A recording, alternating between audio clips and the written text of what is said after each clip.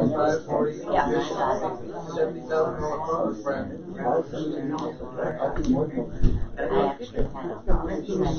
Usually those are bought by the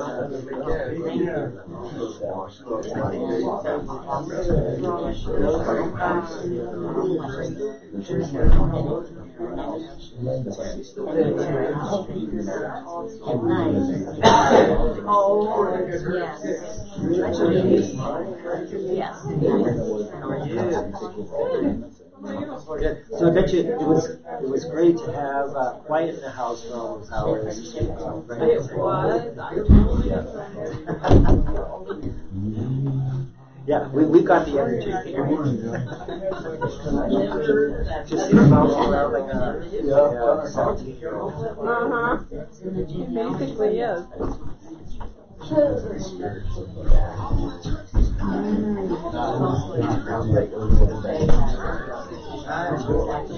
Meet your spirits, sure. Morning.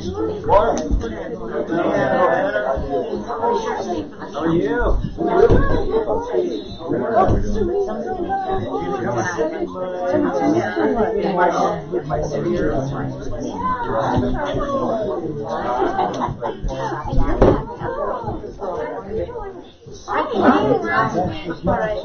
Oh my goodness.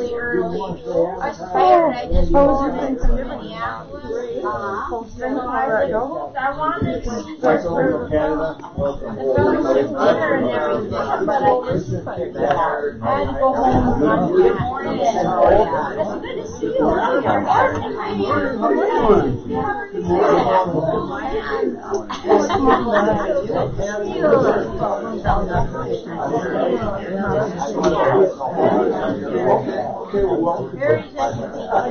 I got this whole package.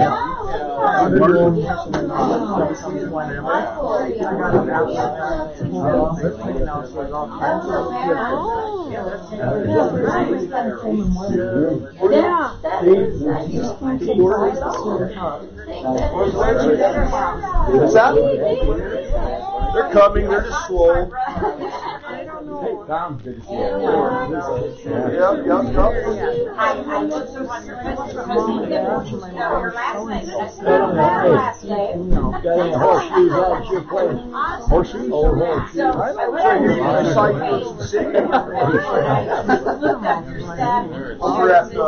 I was watching the video at the World Brewery.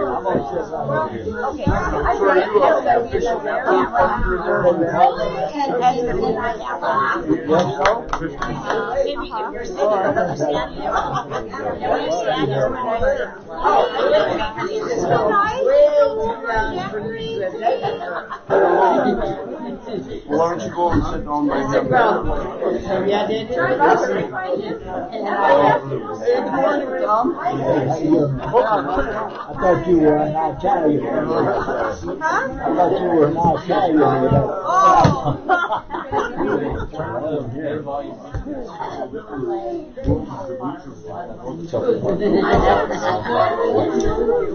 Yeah, we were laughing about it, but I said, so, you know, you may have to settle. All right, we're going to get ready to get started. I had a gavel. I was bang it. No. We'll get you one. Now, if I get my wife to switch the camera angle off the screen to me. Have you switched the camera to me? I like to see people on TV. I love to see them. My phone is just blowing up right now. Where's he at? Where's he at? Where's he at? All right. Good morning, everybody. Good morning. We are going to go ahead and get started. Yes, we're a few minutes late, but that's all right.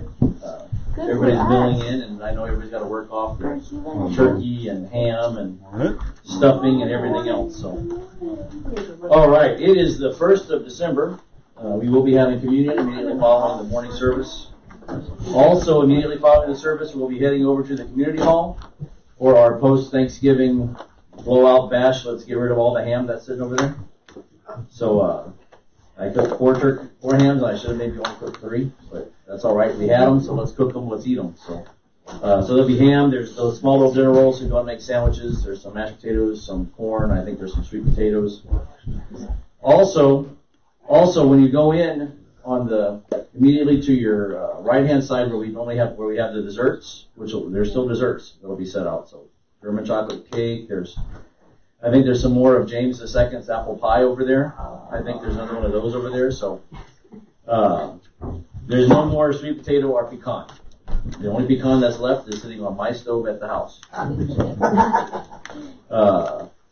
And those over there, not over there. There, that way, not that way. No detours? No detours. But when you go in on the right-hand side, there is a table set up, and on that table is a ton of bread, bags of pretzel rolls, bags of Cub Canadian rye. I think there's some French bread. There's a ton of the pretzel rolls, and probably 1.5 million of bags of those large tortillas that you use for wraps. Everything. So take whatever you want, take whatever you need, take as much as you want, take all of it. There is a box there that has little bags of potato chips in it. If you want to take some potato chips, if you want to have chips with your sandwich, go grab a bag of chips with your sandwich. I don't care. I just want the stuff gone. It was all donated, and it needs to be gone. So all of it, even though if you look at the sticker may say like October something, but it's all been frozen. It just came out of the freezer. And so it's on the table. We're going to take what you want. And if you want to bless somebody else, I mean, what better Christmas gift than a loaf of French bread, right? Or a bag of pretzel buns. 3 loaves of French bread. Or 3 loaves of French bread and a bag of pretzel buns. So with that, we do have our regular service this morning, and tonight we will be showing a documentary on the Christian music artist Russ Taff. He struggled. All these Grammy Awards, all these Dove Awards, one of the top Christian artists in the era of Amy Grant, Michael W. Smith. And all the while he was winning awards, he was battling addiction in the background. And this is his documentary about how he overcame it. It is I've watched it already to make sure it was, sometimes they make these things that are kind of cheesy Christian movies. Let's just be honest. Some Christian movies are kind of cheesy. And I watched this one, and it's hokey in its sense, but it's just real. That's what I liked about it. It's a real story, and it's a real person, and it touches on real issues. And it doesn't just show how the addiction affected him; it also shows how it affected his family, and it also shows how people who cared about him, how they supported him. So, really good movie. So I would recommend you come 6:30 p.m. tonight upstairs. We'll be watching it. Wednesday, back to our regular ladies' Bible study at 10 o'clock in the morning, going to the Lord's Prayer. At 5:30 p.m., we'll be having prayer time. 6 o'clock, a light meal.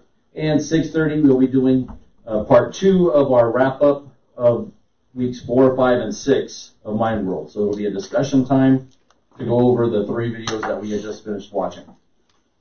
So did you catch all that? That's a lot of stuff. Then on Saturday, men's Bible study and breakfast at 8:30 downstairs. If you have any breakfast ideas, talk to Roger and Michael because they'll be running the show because I will be gone Friday and Saturday. I will be back Saturday night with Tracy. We'll be attending the Northwoods Baptist Pastors and Spouses Christmas party in Grand Rapids on Saturday, so I won't be here for men's Bible study.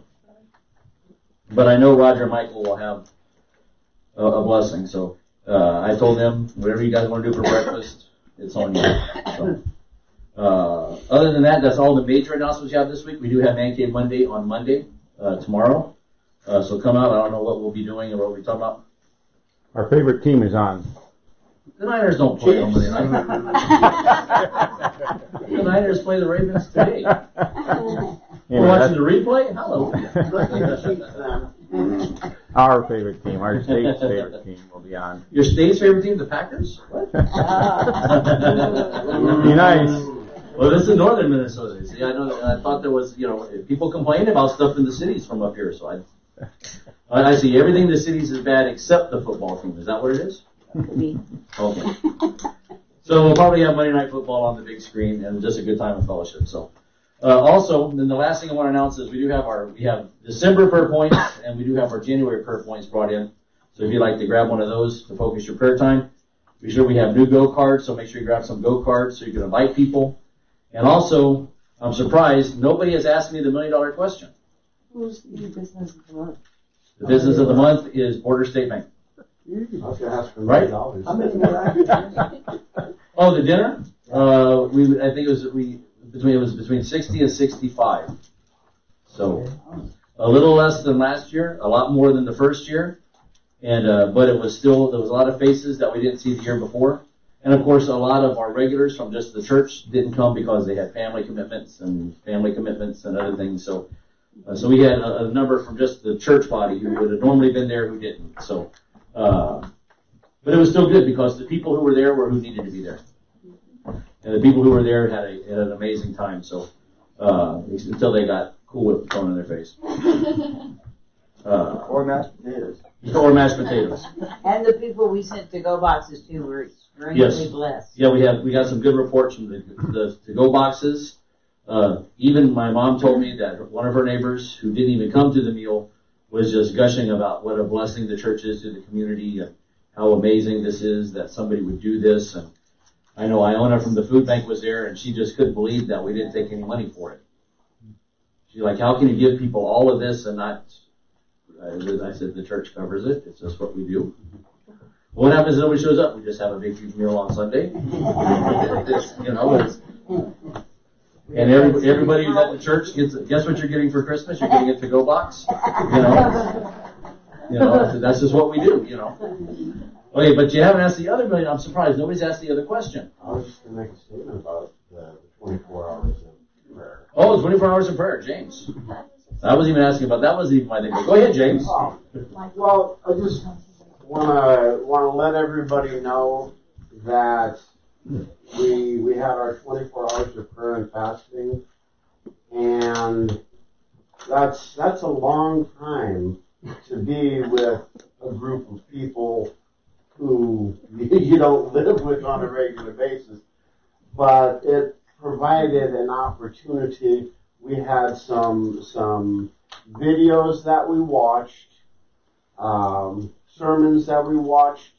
There was praise and worship time like we do here with our 3 to 4 songs to lift up the Lord and thank Him for all the wonderful things He does. And there was individual prayer time. It was really an opportunity where the outside world more or less fell away. And I would recommend, we're going to be doing it on a monthly basis. And I think every one of us at some point or another found a piece of what we need. For me, for my part, it was really amazing because the very last sermon that we were watching had to do with what went wrong, where at the start of whatever you're doing, you have, oh God, I can't do this without you. And then as you start to get a little bit more successful, well, okay, this is going awesome because God is blessing me. And then at some point where you go, well, look at what I've done. It's at that point where the blessings start to fall away. And I hadn't considered that. That applies in everything. In relationships where you put God, like right at the beginning, God is a big part of this relationship. You need to keep that in there because as soon as you start going, yeah, baby, we got this, you and me against the world, and you leave God out, that's when you can start having problems and your relationship starts to fray. And that just blew my mind because I always wondered in my past, what went wrong? Well, that's what goes wrong. And that's how we finished out. That was our last sermon that we watched, and there was a lot of wonderful stuff leading up to that. But that was my point of, wow. Mm-hmm. What happened? Well, here's what happened. And there's something for everybody in that 24 hours that's just going to hit you between the eyes and just blow your hair back and go, wow. Yeah. And then pizza afterwards. Oh, that was good. It was a great time, and there was 9 of us here, including that includes William and Lucas came, and they stayed the whole time. And Friday night was a special night because it was about, what do you say, maybe 10:30ish or so, or 10 o'clock. I nudged James, he was over here, and I kind of walked over and nudged James and looked, and William and Lucas were back in this corner over here, and they had their Bible open, they had this devotional book out, they were going through the Gospel of Matthew and figuring, okay, asking questions, okay, why is this or that? So it was just to see them also engaged. You know, you expect the Rogers and the Todds and the Richards and the myself and the Jameses, you expect the adults to come to be engaged. But, and we had already talked, you know, if the kids, we were going to actually let them, okay, come taste and see, and if at 11 o'clock you want to leave and go back over to the house and play video games, whatever, that's fine. But they stayed the whole time. They stayed the whole time, and they were engaged the entire time. So that was such a blessing. And I do think Roger brought up a good point. You know, I think every single one of us came in with a different expectation, but all of us left with something. You know, all of us left with something that was just, I think, meaningful to us. Am I right, Roger? Yes, you are. I just want to add to that. Again, God is blessing His church. James is for you. Praising the Lord. God is blessing His church. You normally don't see 9 men spend 24 hours with God and each other. I'm sorry, I have not seen it in 58 years of living. And I praise the Lord, especially when you got 2 young men that are here, and they were a blessing. Yeah. So just, you can make it out, make it out. And not to embarrass him, but James got, you know, the whole thing was good for him, but something really, that last thing just grabbed him, right? Ben got his probably 15 minutes after he walked in the door, you know? So, but but you saw some brokenness around the room. You saw men just saying, okay, it's time I have to let go of some things, you know, and it was just a great time. And, you know, I think doing this once a month from now on until the Lord says stop, and I don't think He will, because He says we're supposed to pray and fast, so we'll be doing it every month. So, and the more people who come, the more awesome will be. Yes, sir, Mr. Richard. I was halfway through the program before I realized that I'm not really praising God. So when I started praising God, then my whole face lit up.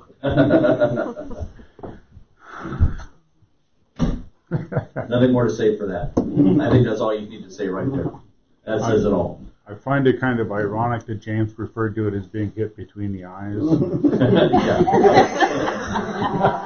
tell you what, I'll take that spiritual hit every time. Every time. Amen. Preach it, brother. All right, so let's address the elephant in the room, or the elephant outside that nobody asked me about. Why is there a big red mailbox right next to the church? I know too. There's a big red mailbox right beside the church because I have a lock that I'm going to put on it so people can't come take the stuff out of it. But we are going to offer to the community as a whole. It is a prayer box. I've ran into people in town who won't go to church, but they seem to always have a prayer request. They seem to always have an issue or a problem. So there are people who are afraid to come to church. There are people who have been hurt by church. There are people who say they can't come here because, well, they're Catholic or they're this. So that box out there creates anonymity.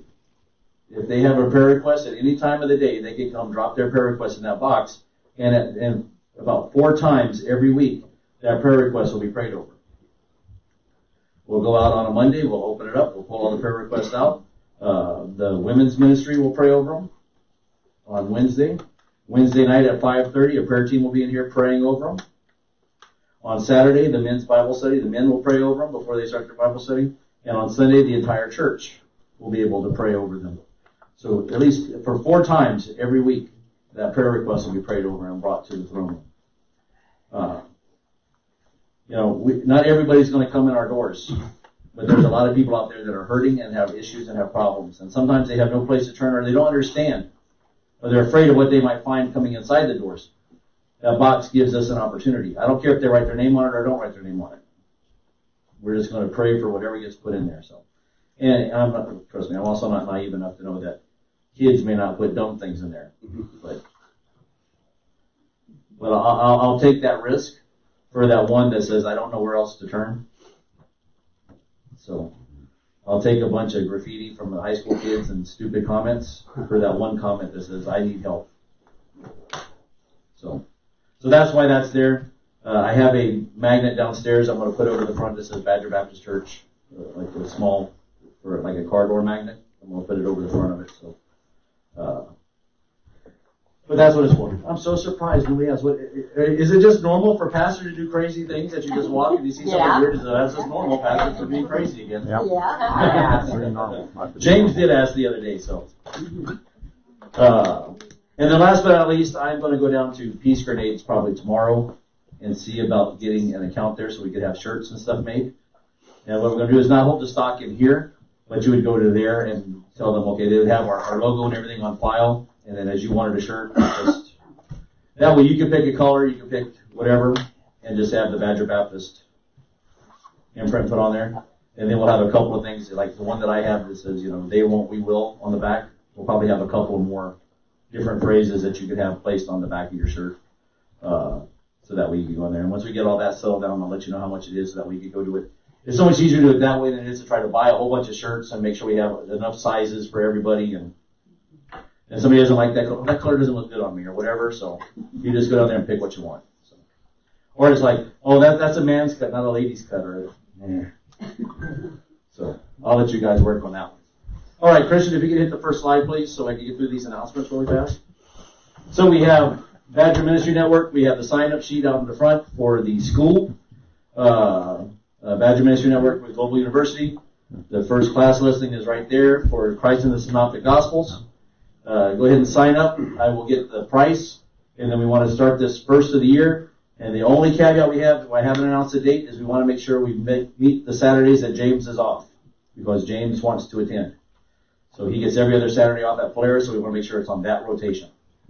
So once he gets his new little itty bitty micro calendar that they like to give you over their plastic over there, with their little colors on there. Once you get that micro calendar, then we will set the actual date that we will start. So next slide, please. And the big news. Today opens registration for Men's Advance 2020. We have a list out there. We are shooting $100 a person. We don't have to register today, but we have a sign-up sheet. Living a Legacy is the theme this year. Micah Mack is the main speaker this year. They have not released the breakout session titles yet, but there is a flyer on the back bulletin board back there and a sign-up sheet in the entryway. The dates are...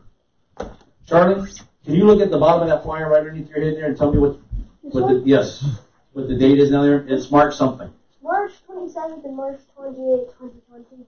March 27th and March 28th, Friday and Saturday at Lake Geneva. Like I said, we're looking at $100 a person to it'll either put us in the dorms we were in the year before or the dorms that we were in last year. We had nicer dorms, but no hot water. Give and take. Yeah, I know. And you know what? Technically, it really wasn't a nicer dorm. It was just fit more people in it. Yeah, right. It fit everybody into one room instead of having us in two rooms. Like that. The other one had 8 and 8. This one had all of us in one, and it had 2 bathrooms in there, but no hot water. So some people actually walked to the other bathrooms to use the showers. So. But it is a blessing. It is an amazing time. So sign up. I think we already have like 13 names on the sheet already. So we'll figure out how we're going to do transportation and everything. Well, that's the ABS only has like one 15-passenger van. So, but we'll see what it'll work out. It'll work out. So with that, we're going to get ready to go to our praise and worship. So Christian, if you go ahead and switch it over to the other one, and if you could turn off the front lights, please. Thank you. Again, we practice open worship, and if you happen to walk downstairs and you see one of the ceiling tiles off, okay, they put it back on last night? Okay. There was two gentlemen whose names I'm not going to say. One's initials start with Roger, and the other one I think starts with Todd. We're very demonstrative in their praise and worship time, which is nothing wrong with that. I personally think, and I think I know exactly what song it was that had happened. And I know exactly who it was, Roger Allen. The Holy Spirit was here. But, so yeah, we practice an open worship style, so if you feel like shouting, shout. If you feel like raising your hands, raise your hands. If you feel like just coming to the front during more of the worship sets and just worshiping, if you feel like coming up to the front and worshiping even during the fast songs, you do it. Look at that, Roger's already stretching. He doesn't want to pull it in. I got a phrase. I got a word. I got a phrase. It's raise a hallelujah. Yes. This morning, raise a hallelujah. So with that, Christian. Let her rip.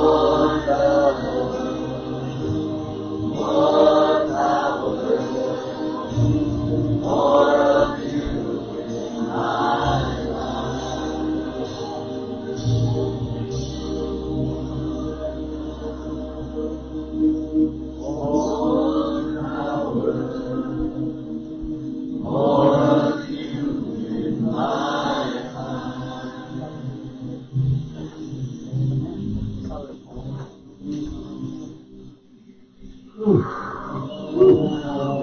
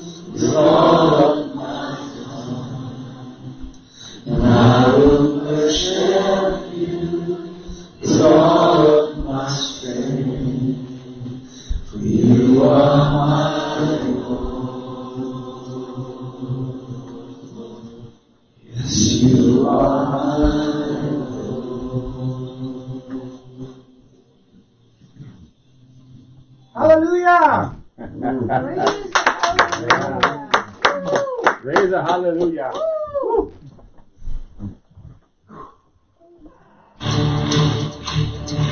Oh, now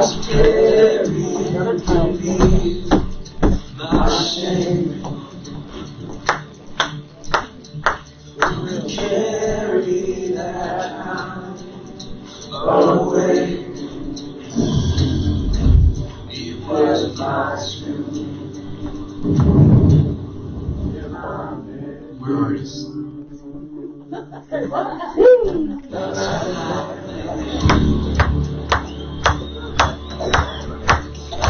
Breathing the night alive.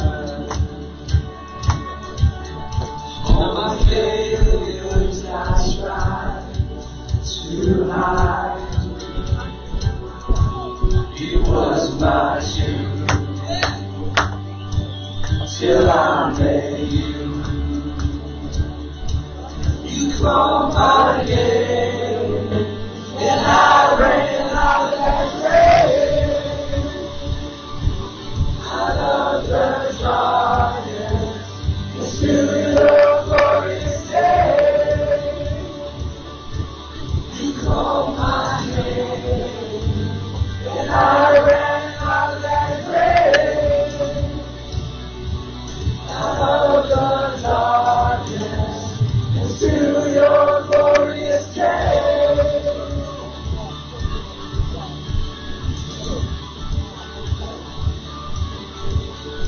Now your mercy has saved my soul.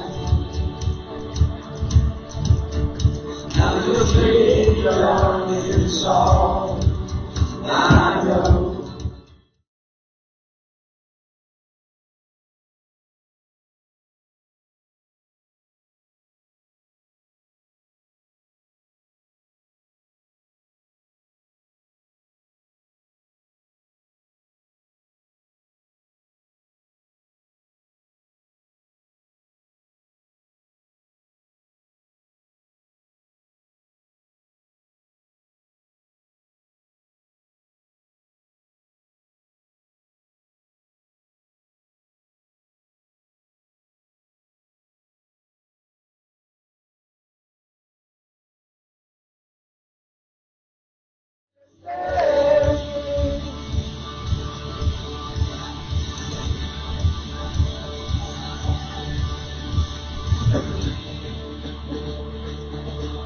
This is my story. This is your story. Come on, listen. I needed rescue. My spirit was heavy. The chains break after running on.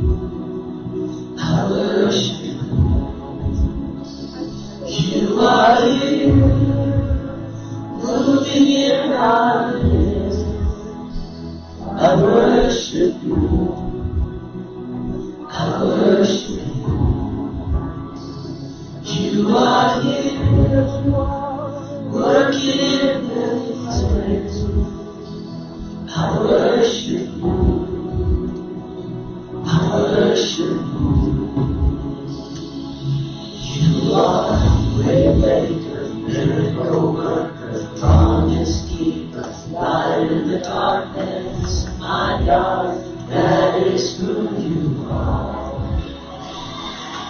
You are Waymaker, miracle worker, promise keeper, light in the darkness, my God, that is who you are. You are here, touching every heart. I worship you. I worship you. You are here, in every heart. I worship you, Jesus. I worship you. You are here, turning lights around. I worship you. I worship you. You are here, in every heart. I worship you. I worship you. Waymaker, miracle worker, promise keeper, light in the darkness, my God, that is who you are. Waymaker, miracle worker, promise keeper, light in the darkness, my God, that is who you are.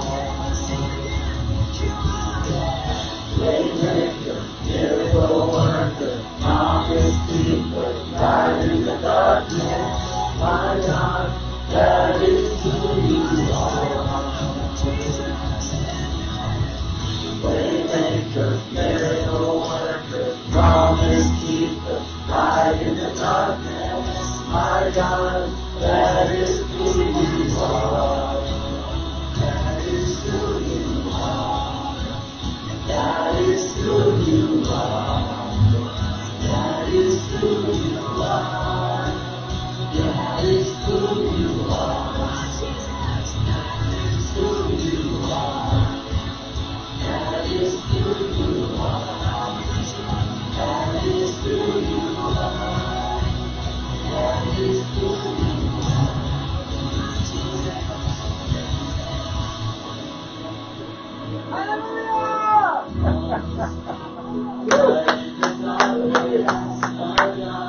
That is who you are.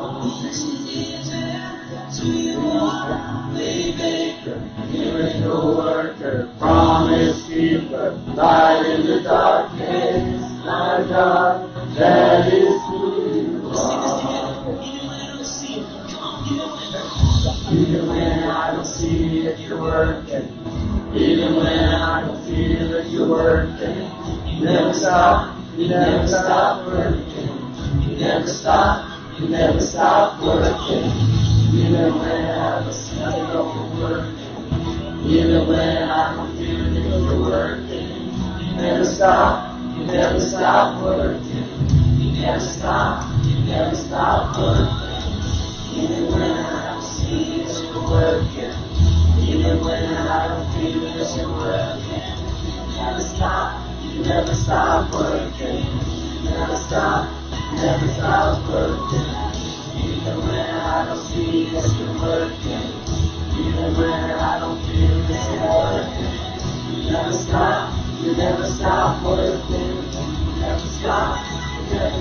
working.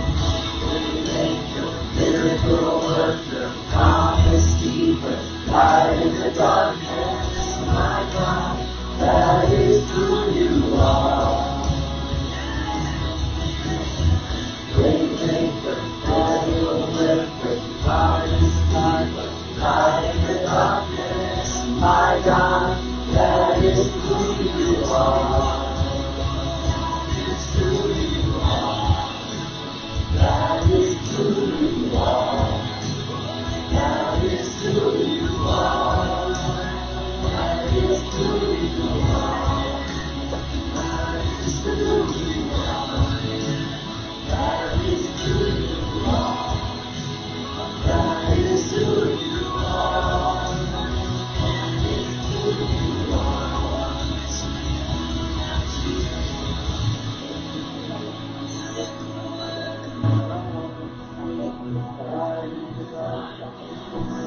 my God, that is who you are. You are waymaker, miracle worker, promise keeper, light in the darkness, my God, that is who you are. Oh, his name is above. His name is above depression. Thank you, Lord. Praise the Lord. His name is above loneliness. Oh, his name is above disease. His name is above cancer. His name is above everything. Yes. That is who you are. That is who you are. That is who you are. That is who you are. Jesus. That is who you are. That is who you are. Oh, I know that is who you are.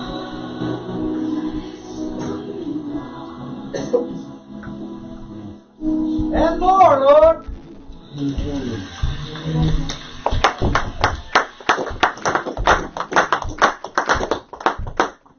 Clap, clap, clap. Clap, clap,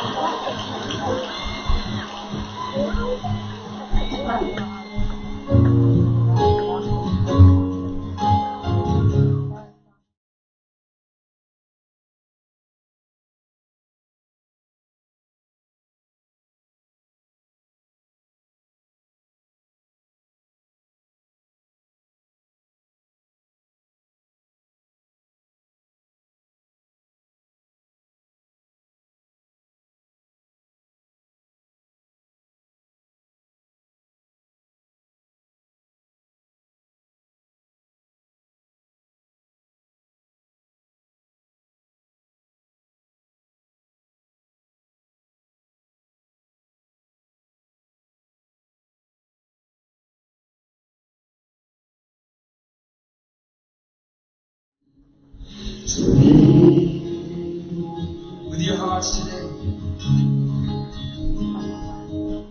your presence is heaven to me. Sing it then. Treasure of my heart and of my soul. In my weakness you are merciful. Healer of my past and present wrong. Holder of my future days to come. Your presence is heaven to me.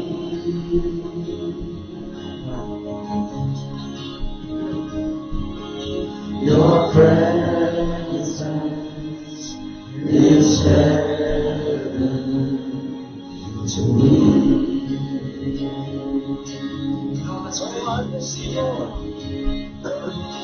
Your presence is heaven.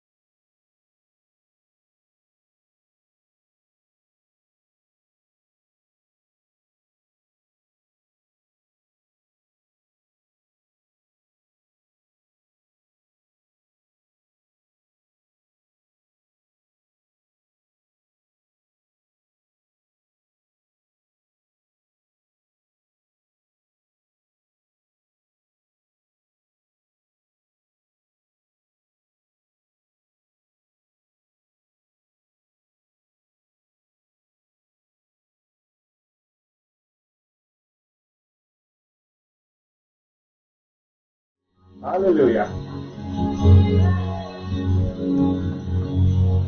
On the days on earth I will wait. The moment that I see you face to face. 'Cause nothing in this world will satisfy. And Jesus, you're the cup that won't run dry. Nothing in this world will satisfy. And Jesus, you're the cup that won't run dry. Jesus, you're the cup that won't run dry.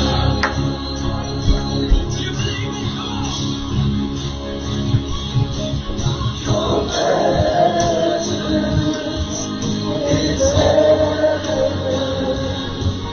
to me.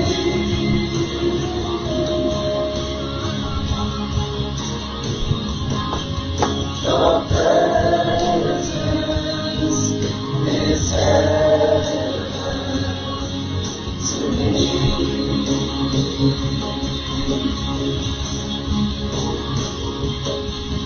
Your presence is heaven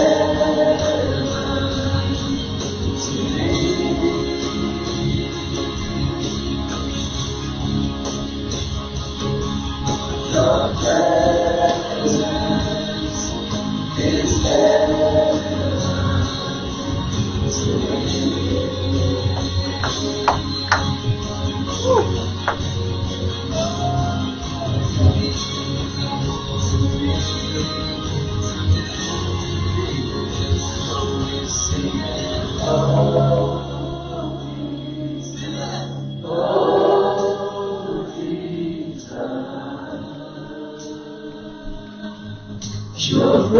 Your presence is heaven to me.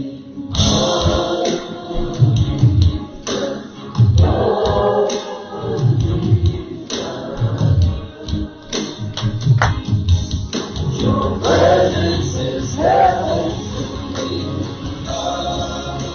Oh, Jesus. Oh, Jesus. Your presence is heaven to me. Oh, Jesus. Oh, Jesus.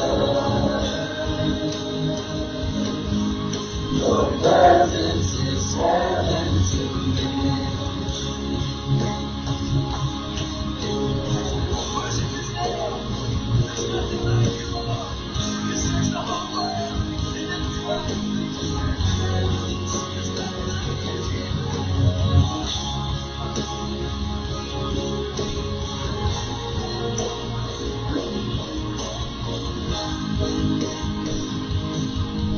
Your presence is heaven to me.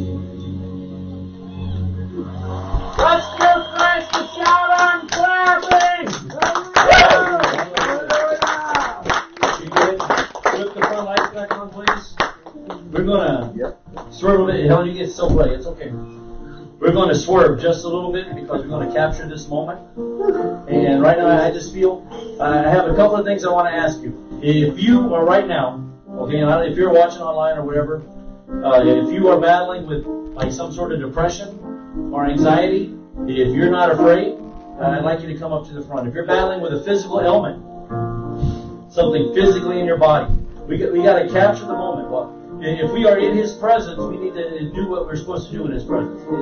It's not time to play; it's time to pray. So if you are battling with those things, I want you to come forward. Go ahead and just we got room. We got room. Lord. Thank you, Jesus. We're a church that prays, so if I could have my deacons, well, my other deacon, one joining my other deacon, my board members, my praying folks. Denise, Roger, can you come up and pray? And just gather around and connect our prayers to their prayers, because we can't let these moments pass us by. We can't let these. I think of the woman with the issue of blood. You have a woman who was dealing with a physical issue and she was dealing with a mental and emotional issue at the same time. And she said, I can't let this moment pass me by. Jesus is here, and I'm going to reach out and I'm going to grab it. We would be wrong if we let this moment go by and did not grab what Jesus had to offer for us right now. It would be wrong of us. It would be a disservice to His presence if we didn't grab a hold of it while He walked by. So if you're out there in the audience, if you just extend your hand in agreement, if you are a believer and you have faith that God can move mountains, that God can heal, let's watch God do what God does best. Because He is a way maker. He is a miracle worker. He is a promise keeper. He said, I will give you peace. My peace I give to you. Not depression, not anxiety. That is a promise, and He keeps His promises. He said, I sent my word and I healed their diseases. That is a promise. He promised healing. Heavenly Father, right now, we just, in stretched out arms, we just lift these brothers and sisters up to you that are battling with a brokenness, whether it be in their body, whether it be in their mind, whether it be in their soul. Lord, we just pray right now that you bring your healing power to them. Spirit, soul, and body. Lord, a 100% healing. Lord, we just pray right now that you have clear minds, clear thoughts, clear feelings. Lord, we just pray right now that bodies are being healed. Bodies are being made whole. Lord, we just thank you right now that your healing power is moving through us. From the tops of our heads to the soles of our feet. Lord, we just thank you right now. We thank you right now that you are moving, Lord. Lord, we thank you right now that we are in your presence. And we're going to capture this moment, Lord. We're going to tell others that I met a God who healed. Right now, Lord, we just feel it coming through our bodies, Lord. We just feel it coming into our souls. And we just feel it coming into our minds, coming into our hearts, Lord. Healing us from our wounds, healing us from our past, healing us from the burdens that we've been taking, Lord. We just thank you right now, Lord, that you are moving in our midst. Lord, we just worship you. We just worship you, Lord. We just worship you. That you are doing those things that you say, Lord. That you are keeping your promises, Lord. We just thank you, Lord. We just give you praise. We give you glory. We give you honor. Now, if you believe that, give him praise. Give him praise for what he has done. Not for what he will do, but what he has done.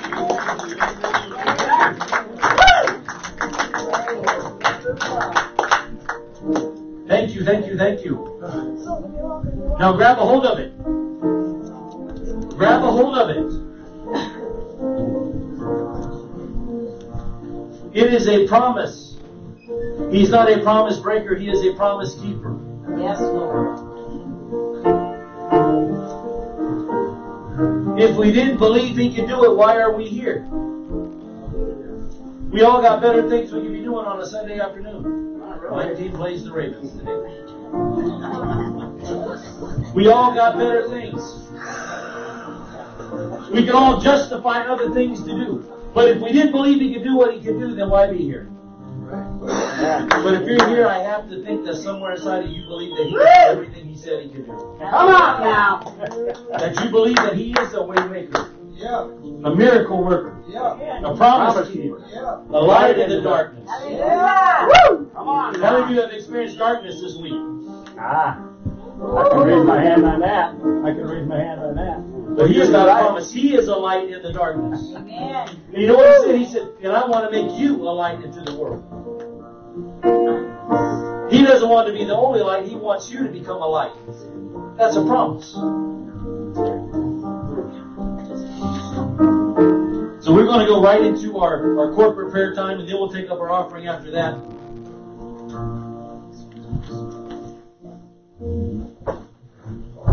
You guys don't mind when we change it up just a little bit, do you? Not at all. We're not keeping it traditional. Your show. It's his show. It's his show. It is his show. Today, I want to put this on the prayer list, and I know it's kind of selfish, but today is a very special day for me. And today is December 1st, 2019. On December 1st, 2016, I was unanimously voted in as pastor of this church.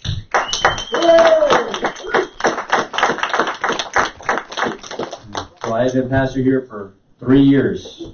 Sometimes it felt like 30. Sometimes it felt like just yesterday. Amen. And we're praising God for how many more years God has for us. Yeah. Amen. So I'd just like to thank you guys for that. So I just want to throw that out there before I forget. We do know that we have to pray for our business of the month, which is Border State Bank. Another praise report. And a praise report. My brother rang the bell of hope yesterday at Mayo Clinic. Yes. Finished his radiation treatments. Amen. Amen. Yes. Praise God. Mm-hmm. Hallelujah. Yeah. Yes. All right. Any other prayer requests or praise reports? Miss Hill. I have had an overwhelming urgency to pray for my grandchildren. Yes. Their safety and care.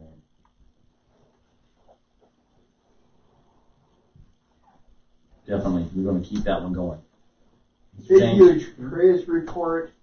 I said that when I had my accident that the Lord had a blessing for me, because that's what He does.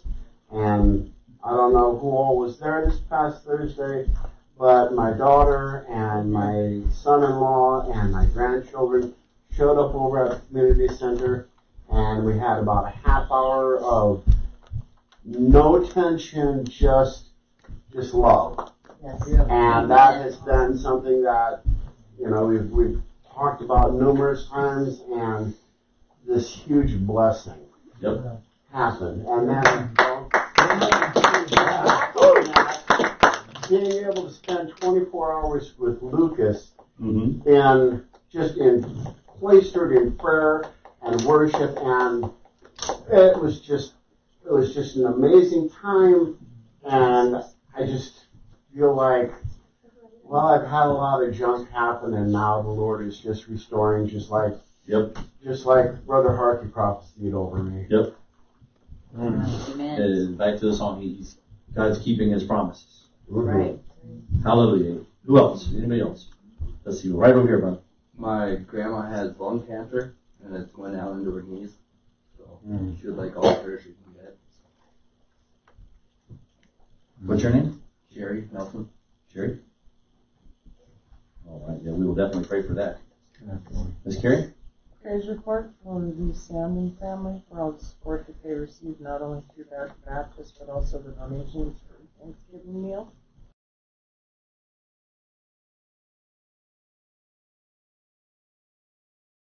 The church raised $368. I rounded it up. And 367 and change. $368 were collected at the community mill for that. Prayer request for numerous friends. They don't believe in anything. They're atheists, and I just would like them to see the way. And Parker Corb is one of the main ones that I'm thinking about right now, and his girlfriend, Jada. They're both atheists, and they're going through some troubles. They're a young couple. Yeah. And they're just going through a lot right now. Well, the best way for them to see the Lord is to see Him in you. So, who else? But we will definitely pray for that. Patty. Yes. Then I'll come to you, Todd. Okay. Pray for my friend who has cancer. Yes. Todd. Prayer request over my upcoming job decision. Yes.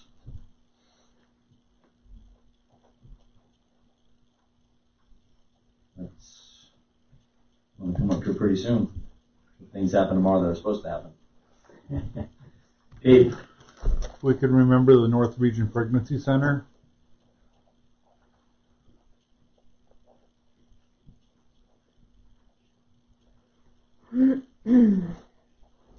Definitely. Miss Carrie?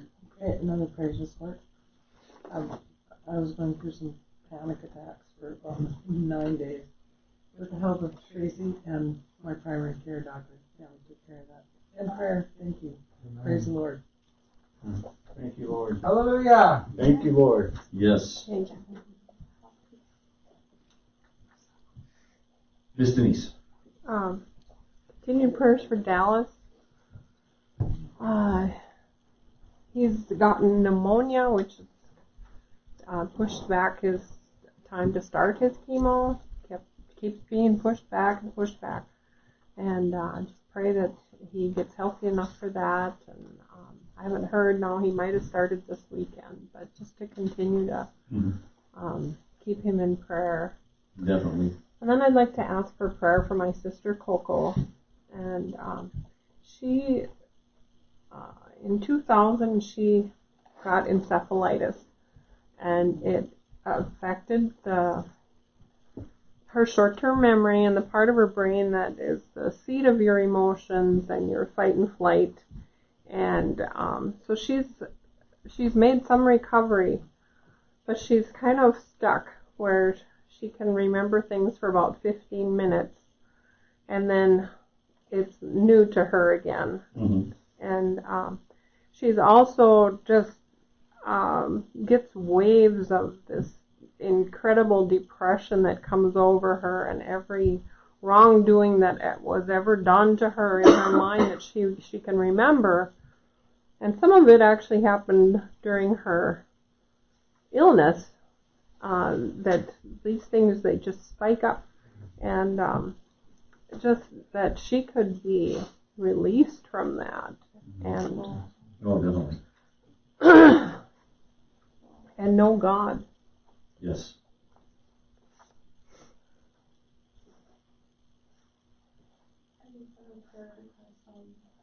I was working last night and I had customers and my back tooth chipped. And I've really been suffering with a toothache and trying to chew food on one side.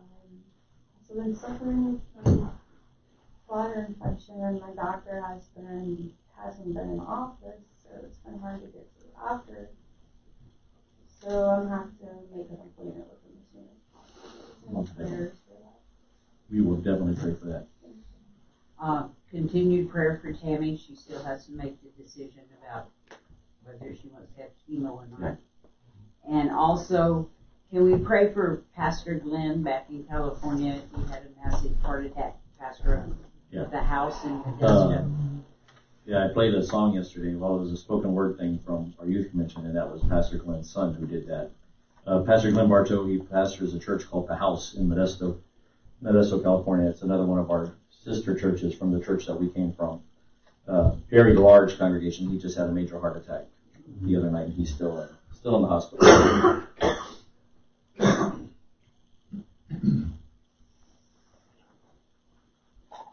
Dave.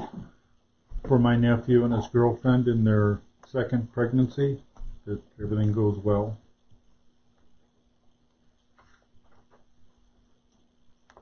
Ian is the one that lost his right eye to a firearms accident this fall. I remember that.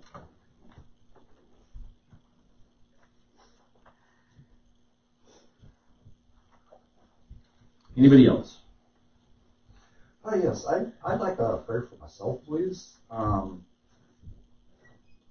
What I try and do a lot of things out at my work, and as is written, and everybody knows it's going to happen. I'm heavily under attack constantly. Yes. And things don't always go bad. There's a lot of smoothness out there, but you've always got the ones that are going to attack you. Right. I just pray for the strength and that to go on.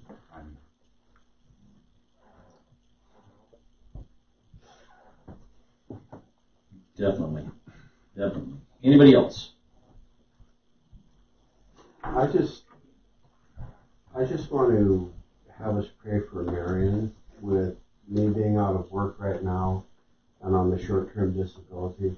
She has taken a lot on in the financial realm, and for her to have some peace and comfort and assurance that because the Lord provides for us, we'll get through this okay. And, yes. And of course, that we come out of this, because God's this way, we can come out of it better than we went in. Definitely. So. Most definitely. All right. There's nobody else, we will go ahead and start praying.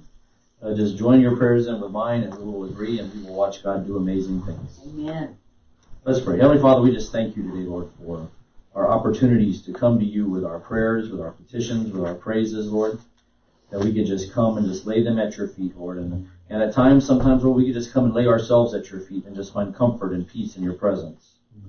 Lord, we lift up Border State Bank, our business of the month, Lord, that you will bless their business, Lord, that you will cause them to be a blessing to others. Lord, we just pray right now for their employees, that anybody who is affiliated with them, Lord, to employment, Lord, whatever issues and problems that they may have, that you will make yourself real to them. Lord, we just pray blessings and a covering on them right now in the name of Jesus. Lord, we lift up our brother Bert, Lord, we just praise you that he has finished his radiation, Lord, that you are going to keep strengthening his body and bringing him on a path to healing. Lord, we lift up Helen and her grandkids, Lord, we just pray for safety and care, Lord, we just pray that you will give her a peace, Lord, but you will provide safety and care for these grandkids, that you will open up the right doors and the right decisions will be made, that hurts will be healed, Lord, and a family can move forward in strength and unity in you. Lord, we give you praise for James and the time that he had with Nikki and her husband and the grandkids, Lord. We just thank you, Lord, that you have taken something that seemed like a disaster and turned it into a blessing. Lord, we thank you for the time that James had in prayer and fasting with Lucas and the time that he had to bond with Lucas on a spiritual level. Yes. So we lift up Jerry's grandma, Lord, who's dealing with lung cancer. Lord, we just pray right now a prayer of healing, a prayer of strength. Yes. Lord, we just pray right now that you enter into her life, Lord, wherever station in life she may be, Lord. We just pray right now that you make yourself real to her, Lord, and you bring healing and strength to her body. Yes, Lord. Lord, we just give you praise for the outpouring of blessings from this church, Lord, for a family in need, Lord. Yes. They may not believe the way we believe. They may not be the same type of who we may want to believe and want them to be, Lord. Yes. But Lord, they are our neighbors, and Lord, you said that we should love our neighbors as ourselves, Lord. And we just thank you that this is a church that gives, and it's a church that wants to bless people no matter who they are or where they are. Yes. Lord, we just lift up Brother Keith, Lord, and we just pray for strength and guidance for him to be a living epistle to his friends, Lord. Yes. That he could be the example, Lord, to his friends, so they could see the Lord through him. He could be a city set on a hill, so when they're in their struggles and their hard times, Lord, that though they may confess to be atheists, Lord, but they could see something in him. Yeah. They could see the difference. They could see in him something that they lack. Yeah. Lord, and let them have a desire to reach out to him and let him have the words to say to them, Lord. Lord, we just lift up Patty's friend with cancer, Lord. We just pray strength and blessing on them, Lord. Lord, your name is above all names, Lord. Just like the song said, your name is above cancer. Yes, Lord, and at your name, every knee will bow. That means cancer has to bow at your name, Lord. Hallelujah. Lord, right now, and in Jesus' name, we just lift up Patty's friend, Lord. We just say this cancer has to bow. James's grandma, her cancer has to bow at your name. Yes. Lord, we just lift up Todd and the decisions that he's going to have to make within the next couple of days, Lord, that you will give him the wisdom and the courage to make the decisions, Lord, not based on what his flesh may desire, Lord, but what he knows is your calling and your open door, Lord. Give him the prophetic insight to see the door that you have opened for him. Lord, we lift up the North Region Pregnancy Center, Lord, and for all that they do for young mothers, Lord, and for the proclamation of life, Lord. We just pray right now that you continue to provide people to assist and provide people to go in there and lift them up and allow them to continue to function. Lord, we just pray we just give you praise for Carrie, Lord, and her ability to have people around her that were able to minister to her while she was dealing with these panic attacks, Lord, that she was able to come through them. Lord, we just lift up Dallas and dealing with pneumonia, Lord, and the issues of his chemo being moved and the uncertainty, Lord. We just pray right now that you give him a solid foundation and a certainty, Lord. We just pray healing again on his body, Lord. Yes. Lord, and that he will start to see your hand at work as things start to come together in his life. Lord, for Denise's sister, Coco, Lord, we just pray, Lord, that after dealing with this encephalitis and these after effects, Lord, that you said that you healed their disease. It didn't say that you just took some out and left some in. Lord, but you will start to release her from the after effects. You will start to heal her mind, heal her heart, Lord. And that in all this, that she will come to know you in a deeper, more intimate way. Yes. Lord, we lift up Alexandria and her tooth that got chipped, Lord, and this infection that she's battling, Lord. We just pray, Lord, that you give her the strength to withstand until she can get in to see her doctor, Lord. We pray, Lord, that your will be done, Lord. If she walks into the doctor and she has been healed, that the doctor will recognize that only God could have done this. Yes, Lord. Hallelujah. Lord, we just lift up Tammy and the decision that she has to make, Lord, with this devastating cancer diagnosis. We just pray, Lord, the strength to make the decisions, Lord. We just pray for the courage for the family. Lord, we just pray a peace that passes all understanding into her situation. Lord, for Pastor Glenn and his family dealing with a heart attack, Lord, you are a God who heals, and we just pray for strength for his family. Yes, God. Lord, for David's nephew and his girlfriend who are dealing with this new pregnancy, Lord, we just pray for strength for that family. Lord, we just pray that you will put people in their lives who will show them a godly way, Lord. Show them a way that they could walk in strength and they could walk in peace. Lord, we just pray for Larry, Lord, and for his ministry, Lord. Some people call it work, but we call it ministry, Lord, at Marvin's Windows, Lord. We just pray that you give him the strength to withstand the battles. You give him the strength to daily put on his whole armor so that he can withstand all the fiery darts of the enemy, Lord. We just thank you, Lord, that you are opening up doors. You are opening up hearts. That soil is being prepared for your word to come in there. And Lord, it would not surprise me, Lord, if within the next year that we hear a revival breaking out at Marvin's Windows. Lord, we just pray for Marion, Lord. We just pray that she would have strength to help with the family, Lord, as they're going through this struggle, Lord. Lord, we just pray that this burden will be easy for you, Lord. We know that your anointing will break the yoke and it will ease the burden. We just pray your anointing and your Holy Spirit to saturate Marion right now, and a peace that the Lord will provide, and a peace that the Lord is healing James, her husband, Lord, and a peace that this is just the season. This is not a lifetime. But we just thank you, Lord. We just give you praise for what you're doing, Lord. We just give you praise that we can sense that we are in your presence, Lord. Yes. We thank you, Lord, that you have given us this opportunity. We just ask you, Lord, to continue to bless us. Bless each person who has had a prayer request. Bless each person who might have been afraid to say what they're dealing with, Lord. We just pray right now that you heal hearts. You bring restoration. You bring reconciliation, Lord. For those who are watching, Lord, that you will continue to bless and move in their lives. Yes. Lord, we just give you praise and glory for everything that you're doing. In Jesus' precious name. Amen. Hallelujah. Thank you, Jesus. Marvin's buddy. Marvin's. All right, Lucas. We're going to get ready to extend our worship into our offering time.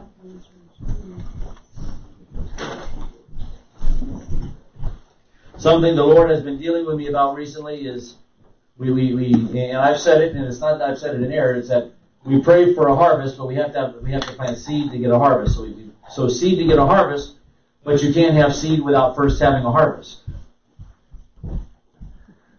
Does that make sense? Somebody had to have a harvest for you to have a seed. Right. And then when you sow your seed, you have a harvest. And guess what your harvest does? It allows somebody else to have seed. Right. So when we sow our seed today in this offering, when we give our seed identity, don't just give it identity for yourself, but know that. Remember we talked about in the calling. It is missional. Your seed is missional. It's a harvest that's going to touch your life and somebody else's. Right.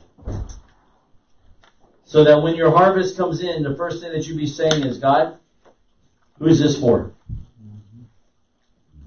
Lord, who do you want me to bless? Who's this for? Show them to me, Lord. So then you could give them a harvest, and they would have a seed, so then they could get a harvest. Let's pray. Heavenly Father, we thank you for this opportunity we have to sow seed into your kingdom, Lord. We just pray right now that as we receive our harvest, Lord, that we will use it to bless others. Lord, we thank you that we are faithful in our giving, Lord, and we ask that you bless both the gift and the giver. In Jesus' name, amen. For those of you watching online, if you would like to give, the address is right along the bottom of the screen. Badger Baptist Church, P.O. Box 127, Badger, Minnesota 56714. It's right on the bottom of the screen.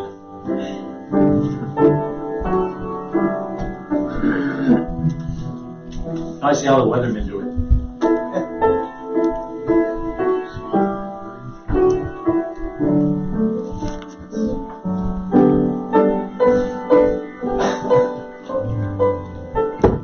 Christian.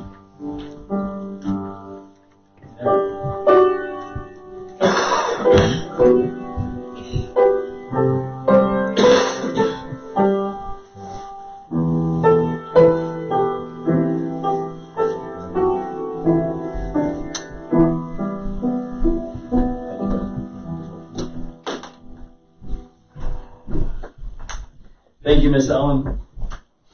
All right, Christian, 2 more slides. You skipped that one. We already did right now. I know. I put them in the system before I felt the Holy Spirit say, no, we need to make a change. So, as you see on the graphic here, as we go into the month of December and our Christmas time, we don't normally do things the way everybody else does them. We're not known to be traditional and bound by it. So for the month of December, this is what I really was praying about, and I watched a bunch of messages, and everything's leading to this concept. And so I titled this month, and what I feel the Holy Spirit wants me to talk about is shock the system, because that's what Christmas was. We think of the cute little baby, we think of the cute little stories, we think of the nice little donkey ride that Mary had when she was pregnant. We watch the cute little cartoons. We see Charlie Brown tell Linus, or Linus tell Charlie, whoever it was who told him it's all about Jesus. We see all the cute things, right? But we don't realize that God had a bigger plan in mind than just have a baby born in a manger. Okay? There was a bigger thing at play, and this thing, God's whole intent was to shock the system. It was to take the system that was established and turn it upside down. And if we don't understand that, then we'll never fully understand Christmas. We'll never fully understand what Jesus was all about. So today we're going to start, and we're going to talk about shocking the system. And today's going to be maybe a little brief, but just an informational. This is the Starland Foundation. But I would recommend that if you come for the next couple of Sundays, maybe bring a seatbelt. Maybe bring an extra bottle of water. Oh, yeah. Here we go. Maybe bring some steel-toed shoes, because for some of you, maybe you like the system and you don't want it shocked. Maybe you're okay with the system, so you may want to bring some steel-toed shoes, because there may be some toe stomping as well. So let's talk about systems. Those who were here for the prayer and fasting, they got to hear a bunch of messages that kind of go along these lines. And we operate in a system, okay? We have a system here in the United States of America, and I hate to tell people, and even one of the speakers that we listened to got it technically wrong. In the United States of America, we do not have a democracy. We have a representative republic, right? We vote for people to represent us in Washington. You don't necessarily have a say in all the laws that are passed. You vote for somebody to then hopefully vote your way. You have a representative in Congress, right? Your congressman, your senator, those people. We have a nation that is governed by a president, right? And it has checks and balances. You have the president, you have the executive branch, the legislative branch, and the judicial branch, right? So you have checks and balances. That is the system we live in. And sadly, the church, because we operate in that system in the United States of America, the church operates in that exact same system. So you have checks and balances in the church. You have a pastor, you have a board, you have a membership, right? So you create checks and balances. We say we want to do something. Okay, that's nice. Okay, let's form a committee, just like they do in Congress, right? You have the Judiciary Committee, you have the Oversight Committee, you have all these committees, right? So we'll form a committee, and then we'll determine if it is feasible for us to do this. That is the system we have. Other places have, the Greeks had a pure democracy, where everybody had a vote. Everybody got a say in everything. And you see what happened to the Greeks. That system no longer exists. You have people who live in communism, where you have an elite group who has a say in anything, and everybody else must bow to that group. But then you have a different system. You see, Jesus came to institute a different system. That's why we call it a shock to this system. Jesus came to bring a new system in place. And I like what Pastor Ron said, and I'll just repeat it, and I won't take credit for it. Pastor Ron said it. Jesus did not come to be a religious leader. He did not come to institute a religion. Those who want to say that Christianity is a religion are living in the earth. They've taken what Jesus said and put it into their system. See? Jesus came to do one thing. to build a bridge back to what was original intent. Through the cross, he built the bridge to the way things were supposed to be. Okay? He came to reestablish a system. Alright? And that's where we're going to talk about today. We don't have a couple of scriptures. There may not be a lot of shouting and jumping and running, but we're going to lay some groundwork. Isaiah chapter 9. Quite possibly a very famous Christmas scripture. We read this all the time for Christmas. Isaiah chapter 9. When you have it, say amen.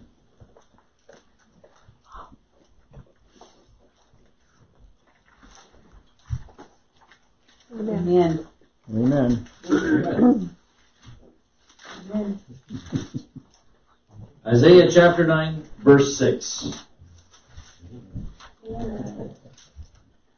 For unto us a child is born. Unto us a son is given. And his name will be called Wonderful Counselor, Mighty God, Everlasting Father, Prince of Peace. That's normally what we read. But you see, I skipped the middle line. Yes, you did.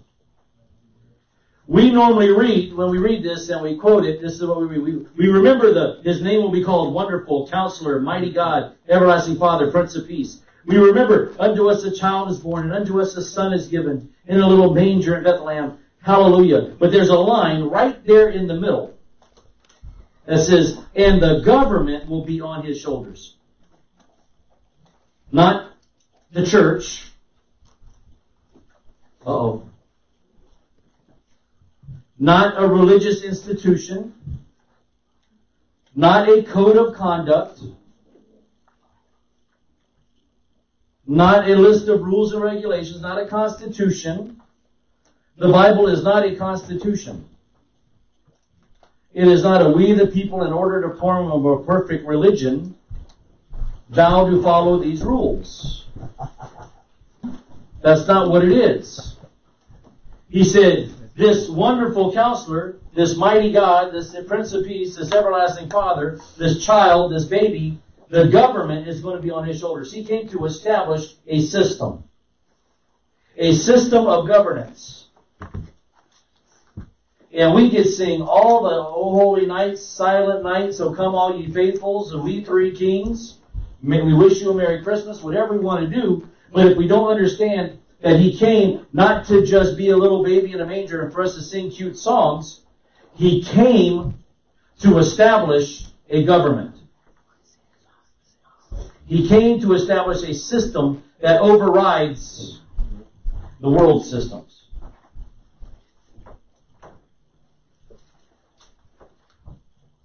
Verse 7 says this, of the increase of his government and peace, there will be no end. Upon the throne of David and over his kingdom, to order it and establish it with justice and judgment from that time forward, even forever. So he didn't just come to establish a system that could be overthrown by coup. Look at what's going on in Hong Kong right now. See, China came in and they took over Hong Kong, right? And they established their system. And the young people in Hong Kong say, we don't like your system. So we're going to overthrow it. God says, I have a system, and it's going to be established, and it'll last forever. You can't overthrow it. You either hop on board or you don't. It's that simple. You can think you're going to overthrow. You can pass a law that says you can't pray in school, but you can't overthrow my system. See, let me give you some examples real fast of how God's system cannot be overthrown, because the world tries. The world system tries to overthrow his system all the time, don't they? You bet. So what do we have? We have Christmas right now, right? Merry Christmas, we say. And then we say, people get, well, you can't say Christmas because it has Christ in it. So we're going to overthrow your system. And we're going to establish our own system. So you have to say Happy Holidays. Even though holidays is a derivative of holy days. So God says, okay, you want to overthrow my system? I'll still interject myself in there in the first place.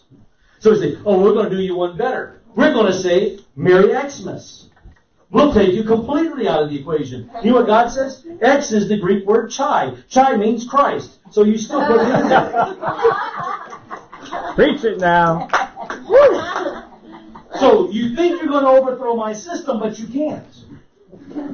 I saw a thing now, we say we can't say Thanksgiving because Thanksgiving was originally meant to give thanks to God, right? When they first established it, was to give thanks to God. So, you know, people say, we don't say Thanksgiving, we say Friendsgiving. Happy Friendsgiving. But my Bible tells me that no greater love has a man than a man who would lay down his life for a friend. And who did that? So who is the greatest friend you can have? So even though you say you're going to take me out of it, guess what? I'm still in it. Come on now! So you got a guy in a lab coat sitting in a science room somewhere, and he says, we can't say BC anymore because BC means before Christ, right? So we can't say that because we're elevated in our knowledge and our thinking. We're enlightened. So we say before the common era, BCE. Well, what marks the common era? The birth of Christ. So even though you say it and you try to do it, you can't remove my system from your stuff. My system is established and it'll last forever. Hallelujah. So our option is either we get on board with it or we get left behind. That is what Christmas was. Christmas was you can keep trying, you can keep doing, but I'm going to do something that's going to rock the entire history and fabric of the world. Amen. I'm going to shock your system. Matthew chapter 4.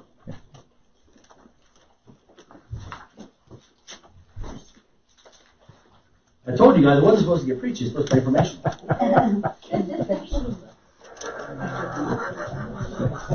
Whoops. Matthew chapter 4. Let me give you some background here. Jesus has just been baptized by John the Baptist. The heavens opened up and the Holy Spirit came down. And it landed on Jesus and God said, "This is my beloved Son in whom I am well pleased." Correct? Yes. We all know that story. Then immediately following that, Jesus was sent to the wilderness to be tempted of the devil.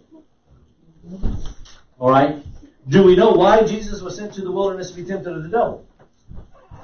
Well, let me tell you. Back in Genesis, God created a system. And He called that system Eden. He put heaven on earth. And then God said, I need somebody to manage my system. Genesis tells us there was no rain on the earth because there was no man to manage it. So He made Adam. And He put Adam and He says, you're going to run this with my system.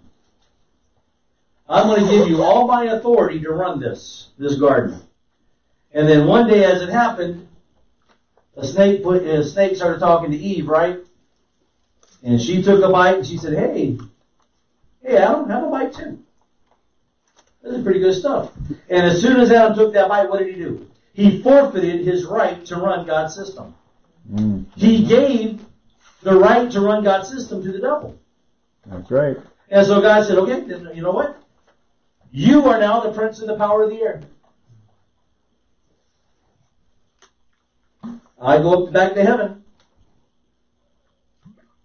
But you know what it also says? It says, even before the foundations of the earth, the Lamb was slain. God already had a plan in place to reestablish His system. Because, right, you can't overthrow His system. Okay, I'll move to the background. And I'll start putting those chess pieces in place until my system is established. So Jesus goes off into the wilderness. Why is this important? Because Satan tempts Jesus in the wilderness. What does he tempt Jesus with? The lust of the flesh, the lust of the eyes, and the pride of life. 3 temptations. Jesus passed all 3. Adam failed all 3. So at that moment, see, we look to the crucifixion, but at that moment, Jesus said, no. I'm in charge here now. See, before you were dealing with surrogates of mine. Now you get to deal with me. And His systems are being established. That's where we pick this story up in verse 12. Matthew 4, verse 12. Now when Jesus heard that John had been put in prison, He departed to Galilee. And leaving Nazareth, He came and dwelt in Capernaum, which is by the sea, in the regions of Zebulun and Naphtali, that it might be fulfilled which was spoken by Isaiah the prophet, saying, the land of Zebulun and the land of Naphtali, by the way of the sea, beyond the Jordan, Galilee of the Gentiles, the people who sat in darkness have seen a great light. And upon those who sat in the region and shadow of death, light was dawn. So Isaiah was already telling us that light came, something new. There was darkness and now light's there. And this is what Jesus says in verse 17. From that time, Jesus began to preach and say, repent, for the church of heaven is at hand. Repent, for the Christian religion is at hand. No, he said, repent, for the kingdom of heaven is at hand. Heaven's systems are now at hand. Heaven's rules are at hand. You are looking at something different. You are looking at something different. Jesus said the kingdom is at hand. And if we go back through and we look through all the scriptures, that's what we see. We see Jesus always talking about the kingdom. The kingdom is life. The kingdom is life. He was instructing us on something that we don't talk about. I love what Pastor Ron was saying, one of the messages we listened to yesterday, that this is the problem that the church has, is Jesus spent his entire 3.5 years of ministry talking about a kingdom, and there's churches that have been established for 100 years that hasn't said kingdom once. Preach it now. He came to shock a system. He didn't just come to be another person who said good things and went about healing all who were oppressed. He healed all who were oppressed and went about healing people because he had a reason. He was bringing people into his kingdom, into his system. Mm-hmm. Back to Isaiah, what does it say? It says in verse 7. You didn't know I was going to make you jump around, did you? Isaiah what? Isaiah 9, verse 7. It says, of the increase of his government and peace, there will be no end. Okay, let's look at that. Of the increase of his government and peace, there will be no end. The Bible tells us, and we heard Pastor Ron say this, that Jesus was born in the fullness of time. Correct? What that means is Jesus, if you when you come to this class on the Synoptic Gospels, you'll get a very big lesson on this. That Jesus was born in the fullness of time. There was a reason why Jesus was born at the time that he was born. It wasn't happenstance, it wasn't anything else. There's a thing called Pax Romana that was in play at the time. Those of you who take history, or have taken history, or are still in school, you should know what Pax Romana is. It means that there was a Roman peace. You could travel freely anywhere within the Roman Empire. Okay? They had a common language at the time. The Roman Empire was ruled by a common language. So there was a unity. So the message could move from place to place in an easy way. So the fullness of time. And then also, there was an established system that was the perfect system for Jesus to come in conflict with. The Roman system. Rome, when Rome would conquer, right? And now let's look. The Roman system's gone, right? Is Italy governed by a Caesar? No. But Jesus' system knows no end. But see, when Rome would conquer, what Rome did differently, if you remember in your Old Testament, you scholars in here, when the Babylonians would conquer, they would conquer this land. Okay, we're going to conquer you. And they would conquer you, and they would take all of you and round you up, put chains on you, and move you to their land, right? And make you slaves and servants and those type of things. This land would then be desolate. And everybody would be gone. You know what the Romans did? If this was Rome over here, okay, and you were Israel over here, when Rome conquered Israel, they said, you guys can stay there, and you know, you can worship in your temple all you want, but Larry, stand up, please. Sure, he can. But Larry is my governor. He represents me. I'm Caesar.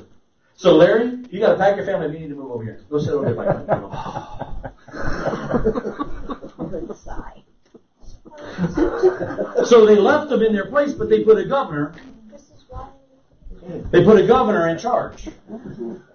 So you guys, you can still worship in your temple. Will you get out of line? No mashed potatoes.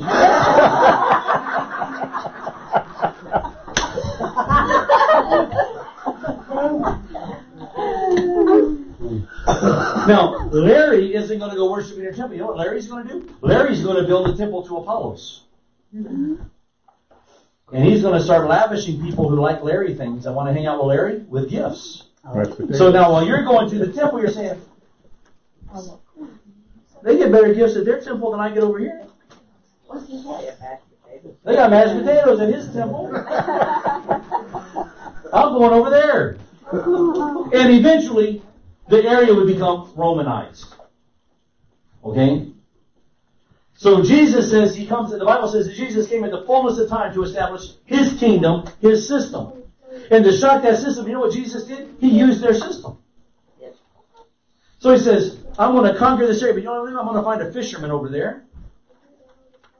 And I'm going to establish him as a governor, a disciple. Or you go back to your seat. I'm done ruling. You're done ruling here. You're done ruling here. Because here's the difference. Here's the difference. In God's system, God says, Larry, we're taking territory today. You're a good governor. So I'm going to plant you at First Ship at Marvin's Windows. That is your new territory now. I'm claiming that territory for my own, and you're the governor. Those people at Marvin's may still do the things that they used to do, but you're going to start showing them something different. Amen. Way to go. Amen. He says, Roger, I'm putting you at ODC. I'm claiming that territory. See, we pray for God to put us in a place where we want to be. If you remember, Pilate did not want to be in Israel. Right. He had no desire to be there. If we look in history, he didn't want. That was not a prime assignment. It was a desert with a bunch of fanatics. He didn't want to be there. But he understood that when the king says, that's where I'm placing you, that's where you go. So we pray and we pray and we pray to go, I only want to work with people who believe like I believe. I want to work with people who are like me. Because then my life will be so much easier. Yes, it would. Well, who told you that the kingdom work was going to be easy? No one. God's going to plant you where He needs you. I have taken Polaris and I'm putting you there. I have claimed that area for my own. Now, the people at Polaris may still look like Polaris people. They may not look like Jesus people. But it is your responsibility, through my power, to govern that region. Amen. Because I'm going to shock the system. This is the true story of Christmas. More than just a little baby in a manger wrapped in swaddling clothes. More than just three dudes traveling from afar off to come give them some gifts. Right. More than just pretty songs. More than just decorated trees. It's about establishing a government system that rules the way we live. I put on the board here a quote from Dr. Tony Evans. The kingdom agenda, God's system, is the visible manifestation of the comprehensive rule of God over every area of life. Yeah, move it over a little.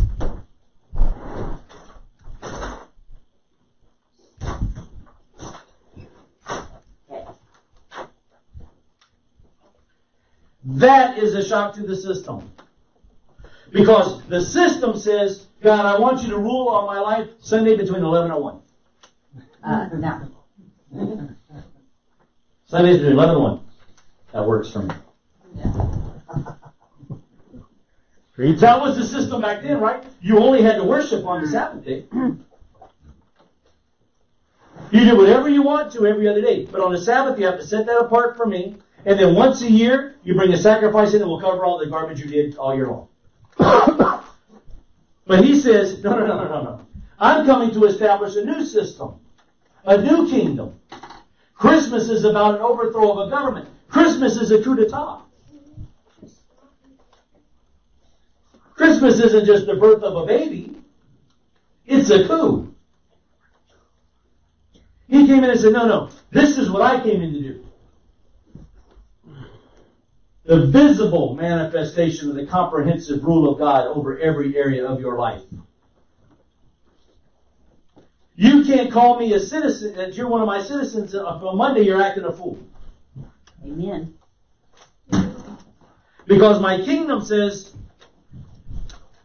every Monday, Tuesday, Wednesday, Thursday, Friday, Saturday, Sunday, January, February, March, April, May, June, July, August, September, October, November, December.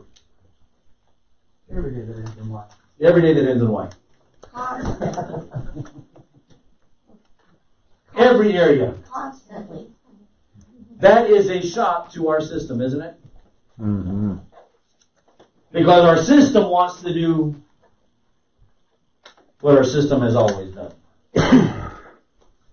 Our system wants to play. We made these comments. Michael, come here. I love you, Michael. I just want you to know that. Before Yeah. We talked about this during the prayer and fasting. And Michael is a perfect example. Michael holds dual citizenship. Michael is both an American citizen and a Canadian citizen. He has dual citizenship. We have too many Christians wanting to walk around with dual citizenship. That works for Michael. That's a natural thing. That works for Michael. But in a spiritual sense, what God's trying to do, God says, no. It's my system or no system. There is no dual citizenship here. Because a double-minded man, a dual citizenship man, is unstable in all his ways. I'd rather you be one or the other, or I'm going to spit you out. See, when he says it, that's what he's saying. He says, either you follow my system, or you follow their system. There is no halfway. There is no, I get my praise on Sunday, and I get my freak on Monday. It doesn't work. You know what that means? That means you are unstable in all your ways. That means you are a candidate to be spit out. Now, for Michael being, in the natural sense, dual citizenship works for you, right? It works. In a spiritual sense, it can't. Michael, okay, we all love Michael. Do we all love Michael? Yeah, yeah, Michael. For years, Michael struggled with dual citizenship in a spiritual sense. He had one part of his body wanting to do one thing, but he had the call of the king inside of him saying, no, I got something better for you. But my kingdom is an all or nothing proposition. It's an everyday issue. Thank you, Michael. And my fear is, and I plan on writing this for the newspaper, and that's why I gave some people some warning. Jody wanted me to write a new column. I said, okay. I don't know if you want to print what I have on my heart right now, because it's not going to be popular, because I think this is our problem. We talked about this, and I wrote it on the board on Friday night. Why does Roseau County have the highest divorce rate, highest suicide rate, highest drug rate, highest alcohol rate in the Tri-County area per capita in the state of Minnesota? And yet at the same time has the highest church rate, because it doesn't have the highest kingdom rate. That's why. Amen. Because it has too many people in too many churches wanting to play dual citizenship.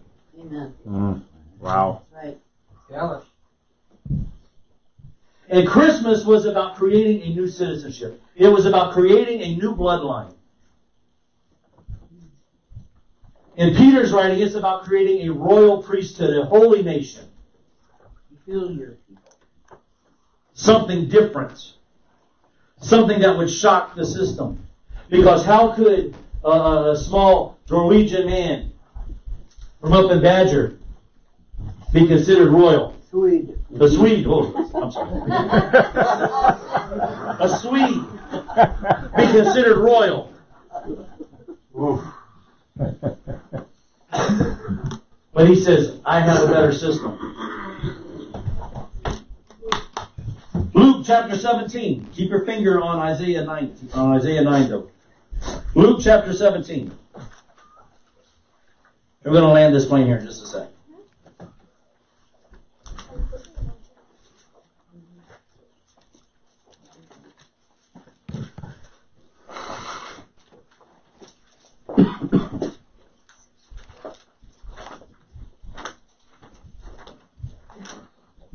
Luke 17, starting in verse 20. When you have it, say amen.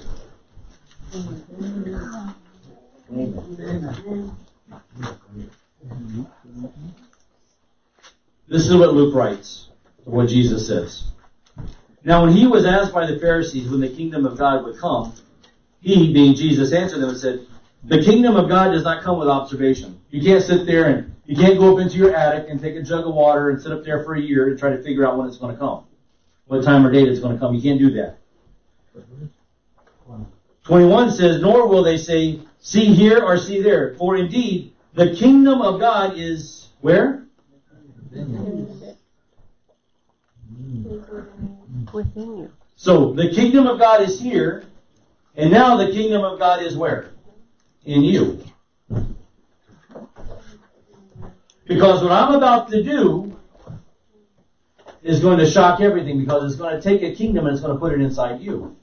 So why could Isaiah, back in Isaiah 9:7, say it'll be a kingdom with no end? Because the kingdom that he established on day one lives inside of you. And prayerfully, it'll live inside my kids, and it will send to the next generation, and to the next generation, and to the next generation, until Jesus comes and we all live together with him. Amen. Praise the Lord. A kingdom with no end. But now, what happens? What happens? How do we get this kingdom in us, you say? And this is where I'm going to start wrapping up this thing and this groundwork. But this was just foundation, okay? This wasn't preaching, this was foundation. Whoops, I must have missed something. So when we accept Jesus, this is my problem. See, this is when I hear people say, well, I don't have to accept him because he's already accepted me. No, when we accept him, we are accepting his rule in our life. We are saying, I accept your kingship. You are now king. Because, see, what happens is when we say something dumb like, I don't have to accept him because he's already accepted me, then what we're saying is Jesus is a vicious conquering king. We're putting Jesus with Nebuchadnezzar. He died, goes through a roughshod, and I'll just take wherever I want. So I've already accepted you, and so since I've already accepted you, you don't have to accept me, Stacy, but I've accepted you. So now, you know what that's called? That's called slavery. So we do have to accept him. So he says, James, I have a kingdom and I want you to be a part of it. I've already paid the price for your entry. Do you want it or not? And James says, yes, I do. And then James says, I renounce my citizenship to this world and I accept my citizenship to your kingdom. And then like the Apostle Paul says, and I will now walk as an ambassador of your kingdom to wherever you send me to. So when we accept Christ, this is what's happening. Number one, we're saying, we want you to be the king and rule in our life. Notice the word, it is rule. It is not offer suggestions. It does not give advice. It is rule. We want you to, number one, rule in our life. Number two, we want you to rule over our life. See, a good king watches over his kingdom. A good king watches over what's going on. Number three, lastly, we want you to rule through our life. Keith asked for friends of his to find Christ. The only way they can find his system is when you start allowing his system to start ruling through you. Why did so many people risk jumping over a wall in Berlin to get shot? Because they saw a system that was better than the system that they saw before. The system that they were living in East Berlin compared to what was going on in West Berlin, right? You had communism and you had democracy. Why were people traversing that wall and being shot? Same as what's going on in Hong Kong right now. Tiananmen Square. Why did a boy in Tiananmen Square in October of, 1988 or 87? 89. 89? Stand in the middle of the street facing down a tank because he saw a system that was better than the system he had. Why did that young man in North Korea a few months ago run the border and get shot? 7 times? He got shot as he was fleeing across the border because he looked at the system that he had and he said the system over there is better. So your friends won't get saved until they see a better system in you. Amen. Wow. Woo! They won't risk ticking off their family. They won't risk alienate their friends unless they see something better. And Jesus said, what? A new and better way I bring you. A new and better system I'm establishing. Amen. And if you will just give up your citizenship here and take up my citizenship and allow me to be king, because I am a king of kings. What did Ron Carpenter say when he faced Pilate? Did you guys watch it? I've watched so many this week, even before. Pilate looked at him and Pilate said, you know, I have the power to take your life. And Jesus says, no. So you don't understand. You don't have the power to take my life. I have the power to lay my life down, and I have the power to pick my life back up, because you are a governor and I am a king. Amen. Wow. And that same king is saying, I'm offering you that same power if you join my system. That is what Christmas is about. Hallelujah. No preaching. Christmas is a coup. When we sing Silent Night, what we're talking about is the silent invasion.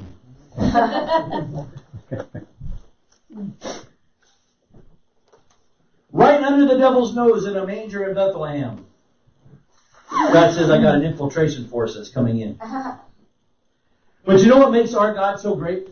And I say our God because I believe that I got people in this room who are part of this system, who have established themselves as ambassadors for His kingdom. What makes Him so great is He came, He offered.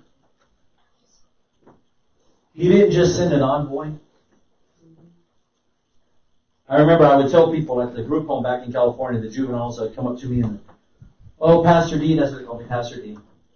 They'd say, you know, back in the hall, there's somebody who told me all about Islam. Why are you better? Why is what you're peddling better than that? Why is yours better than these other people over here? Because they want peace, and they say this, and they say that. They want me to do good. Why are you better? And I always default to the one thing. Because we have a king who came himself. Right. He didn't send an envoy. He didn't say, okay, Michael the archangel, you go down there and don't just tell Mary anything. I want you to start knocking on every door and tell everybody that repent, for the kingdom of heaven is at hand. No. It says heaven emptied itself out into that baby. And God Himself, the King of all kings Himself, walked up. And the king said, Stacy, I want you to be part of my team. The king said, Brenda, I'm dying for you. You know, when the United States separated from the British, some of you might remember that, right? We're not British anymore. I don't know. Canadians, you may not understand that. You know who didn't come over here to fight the Revolutionary War? The king. King George didn't. He had no problem sending Cornwallis over here. In the French-American War, I don't see the King of France over here fighting. But he had no problem sending, who was it, De Rochelle or whoever it was, he had no problem sending him over. Right? We have a king who came. Amen. And said, you can't establish this kingdom on your own, so I'll do it. I'll lay the groundwork myself. I'll fight this battle. I'll take this territory. And then all you got to do is accept it. Why, since it sounds so easy, why would you fight it so much?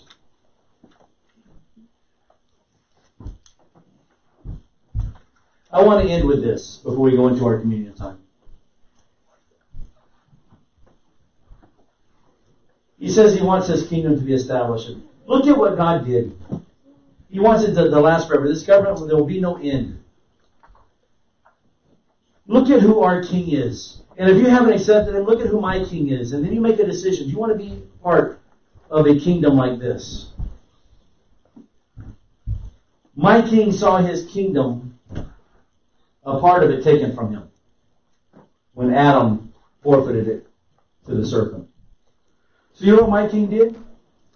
My king said, I'm not going to let this stand. So you know what I'm going to do? I'm going to take a seed out of that woman named Seth. And Seth is going to have a baby named Noah. And I'm going to plant that seed inside of an ark. And out of that ark is going to come a harvest from Ham and Shem and Japheth. They're going to harvest more seeds. And then out of that seed, I'm going to take a baby named Abraham. And I'm going to plant him in a place that he doesn't know yet. And then out of Abraham, I'm going to take another seed.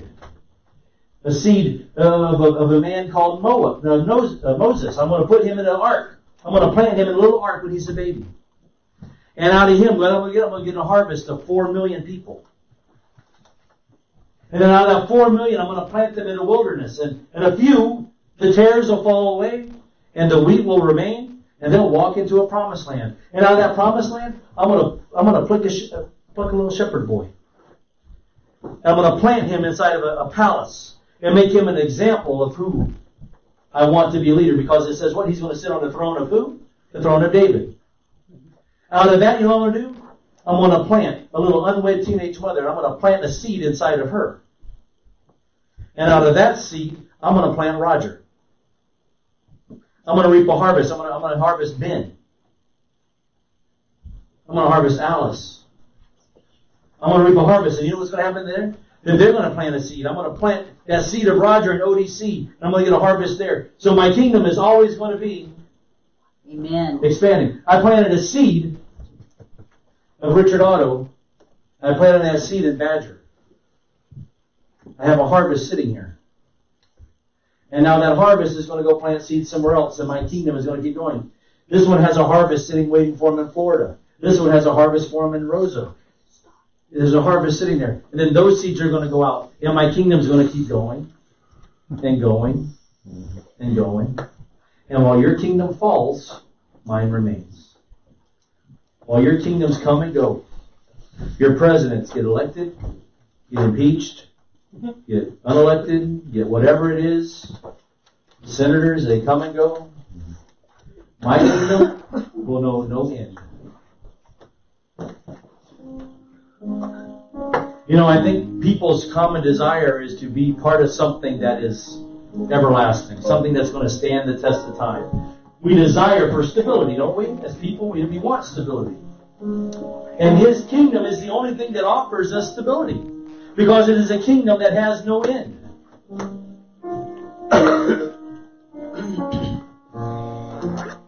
You know, okay. I want to say this, and I hope you take it the right way. Okay, I am a veteran. I love the United States of America. I thank God every day that this is the country that I was born in. Okay? But as a Christian, I vote. I vote when I believe my beliefs are. I vote what my king tells me to vote. I don't vote what a party tells me to vote. I vote what my king says. When I look at issues, I vote what the king says. I ask the king, King, I am your ambassador here. What do you want me to say about you? Because as I vote, my vote is a reflection of my king, right? So that's how I do things. But I hear these things, and I got some great friends who are so big on, you know, America is God's kingdom. Well, I hate to tell you, but America is not God's kingdom. Because God's kingdom is not a democracy. It is a kingdom with a king who orders. When a king says go, you go. When a king says stop, you stop. The king is not asking for your vote. It's not like, okay, let's all take a vote. Do we want to get saved or not get saved? You know, can I get you to be more blunt? The king didn't ask you to pay tithe. That's right. The king ordered. He made an edict. Okay? So the king sets out a standard. So I was listening to a guy today, and I told this to my wife, because I wouldn't say it in too many other circles. Then I'd probably get stoned by somebody. Or somebody will Facebook something or whatever. I said, you know, I listen to these people that they say that, well, we could run church this way, we could do this, and why are we struggling? Because God established the United States of America. God created the United States of America. Isn't that what they say? A lot of Christian people say that, don't they? Don't they say that? Ben, you were deep, waist deep into it for a long time. Is that what they say? God may shine on the United States of America. God may bless the United States of America as long as we follow His edicts. But I don't think God established the United States of America. You know why? Because our founding documents say what? To form a more perfect union. We're not perfect, but we're better than some of the others. So when you say that God created the United States of America, you're saying God created something imperfect. Because our own documents say that we're not perfect. God created a system that was even better than the system that we have. And all He is asking is for us to join His kingdom. He's a conquering king, but He's a welcoming king. Amen. So as we get ready to prepare our hearts for communion, I want us to meditate on that for a minute. Because communion is one of those rites of passage to His kingdom. He says, unless you eat my flesh and drink my blood, you have no part of me. You're not part of my kingdom. You're living off of another system. So those who are watching online, those who are here in the building, those who may be watching later on and having Mountain Dew and a piece of bread for communion later on, look at your heart and say, what system am I aligned with? Am I trying to live dual citizenship? Or am I all into a kingdom that has complete and comprehensive rule over every area of my life?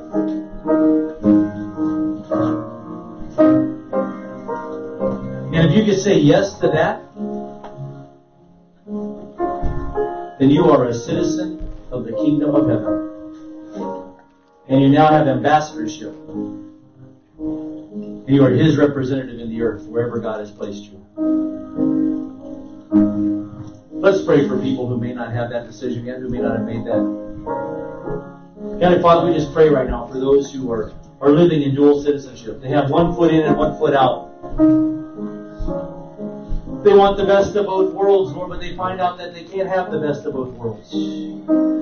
That they're just unstable, that they're shaky, that things don't fall into place, that things struggle.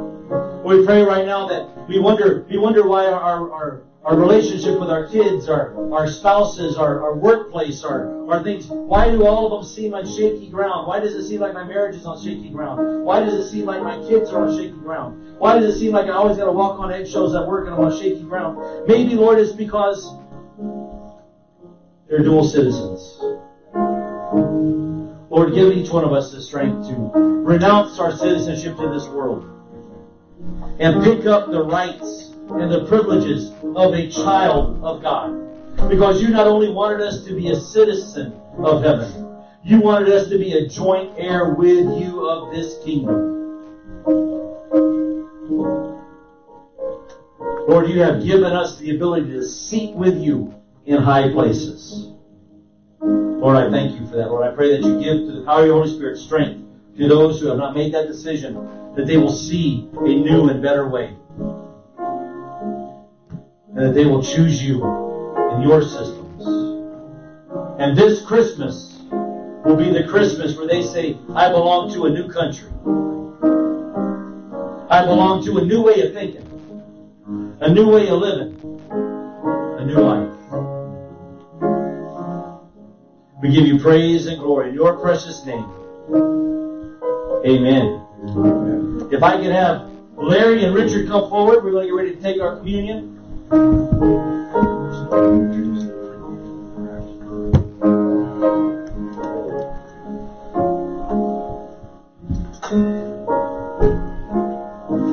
Communion, our symbol of citizenship.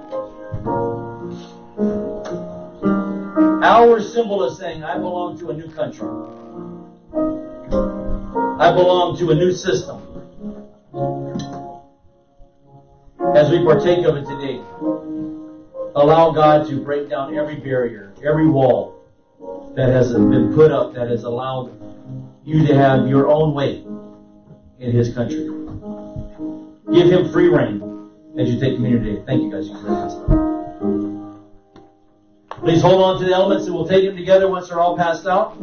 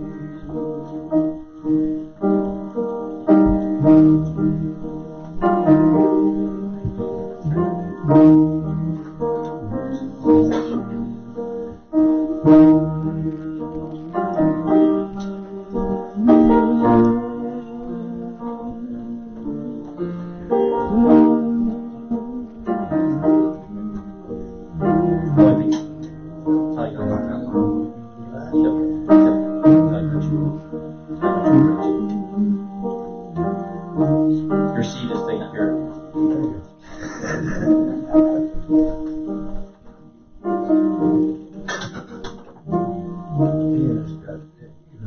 Yep. As we get ready to partake in communion, we remember, especially at Christmas time, I think it's really important to remember that we celebrate a baby, but the baby had a purpose.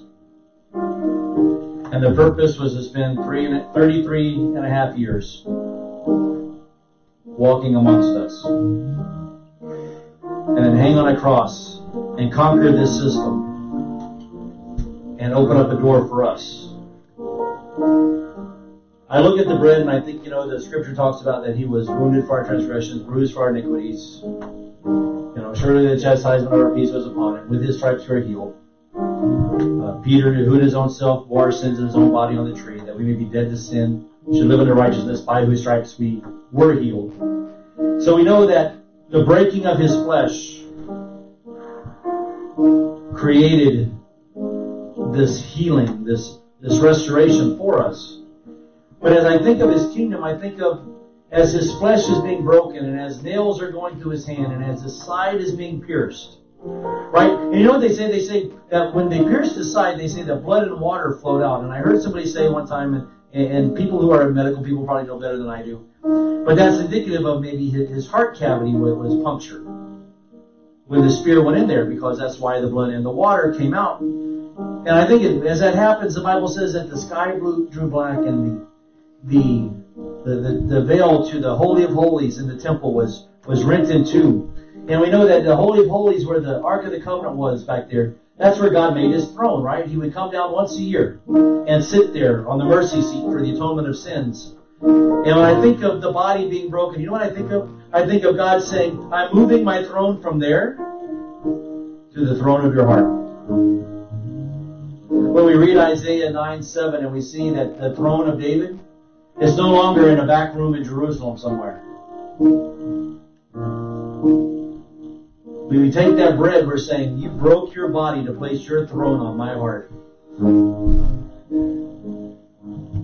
That's why the temple barrel tore it in two, because they had to move that throne out of there.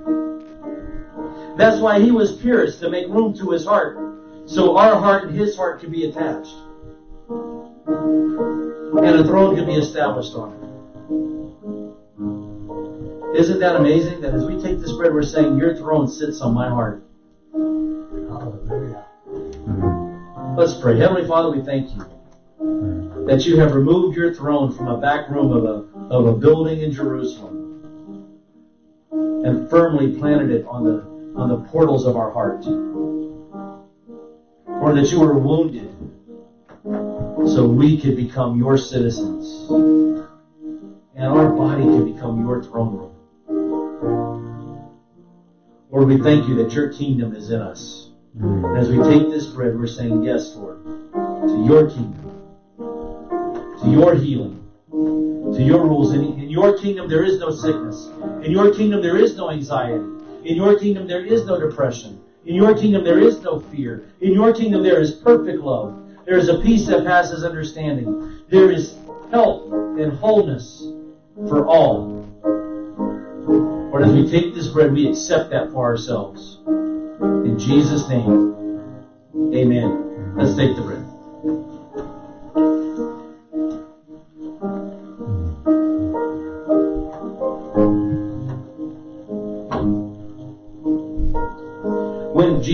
When God went to establish a people, to start this process of creating and reestablishing His kingdom, He went to a man named Abram. We just spent 4 weeks talking about Abram. And He told Abram, get out of your country, get out of your family's house, and get away from your father. Or get out of your father's house and get out of your family. That's what He said, right? Because I want to establish something new with you. You know what happens when we take the blood? That's what we're doing. Because that word, get out of your family's house, we were talking about it yesterday, it is those things that are passed on through our bloodline, or those generational curses, those things that maybe Mama and Daddy might have passed on to us, or our great-grandpa. Maybe those things that we struggle with that we don't know why, but somebody in our family does. And He says, when I establish my kingdom, I'm giving you a blood transfusion. So when you take the cup, you're saying, like, when you're obeying what Abraham did. You're getting out of your family and you're saying, I want your family. I want your bloodline. I told you guys when I was in the Army, my dog tag said A positive. It had my blood type on it. My mom is O, but my daddy is A positive. And He's saying, I want you to be part of my kingdom. So much so that I want to erase the bloodline. That tainted blood that flowed through you, that tainted blood that says, when I struggle, I want to drink. That tainted blood that says I could never hold a relationship because nobody in my family held a relationship. That tainted blood that says the only way I can find release is through a computer screen. That blood, I'm ready to take it out of you. Hallelujah. And I got royal blood to put in you. So I can do like what Peter says, I can make you a royal priesthood. And when they prick your finger and they test your blood, it comes up me. That's what this is all about. It's just like we celebrated Christmas. That was what that baby was all about.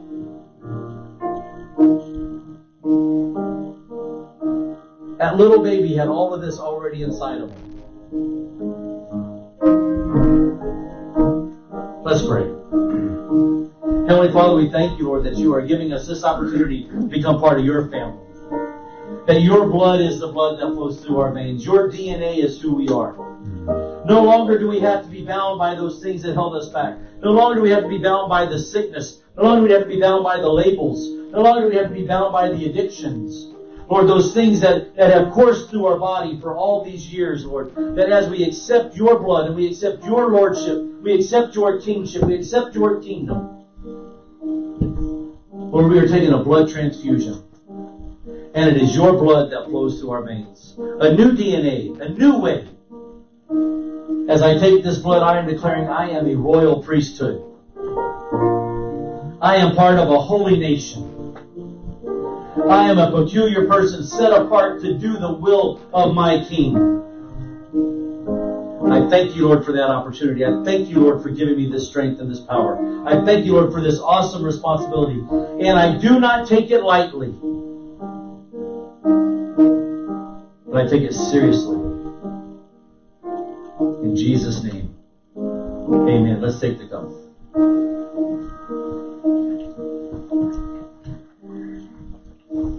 We ran about 20 minutes over, but that's all your guys' fault because you guys prayed too much earlier.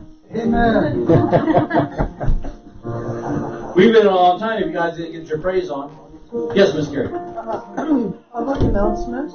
I left to meet my sponsor for AA and got a text that I didn't have to, so I came back for communion. And as I was driving in the parking lot, I was banged into somebody's car, so that I've got my insurance card and everything, but I gotta pee.